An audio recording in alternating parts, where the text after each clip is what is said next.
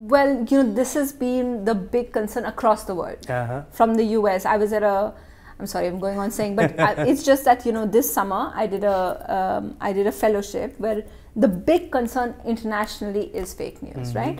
And so you have academics who are weighing in on this, and they say something very simple. This is the only way, and we have a show every day on NDTV, which I'm part of, which we call Reality Check as well.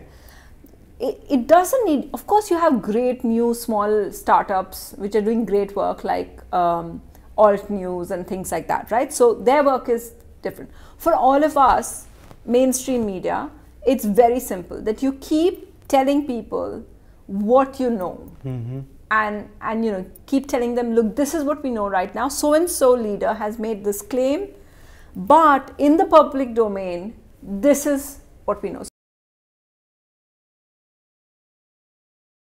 Before, you'd have somebody else, in some places perhaps you had somebody else writing for web, no, I mean, you do everything, so I anchor and I report as well. But that's always traditionally been the thing with NDTV, that you have news people and news reporters who are also anchors as well. I think the key is multitasking obviously is going to be there, but I think it is multitasking, but I think there's also, the new trend is also that there is space for quality, and that you don't cut corners.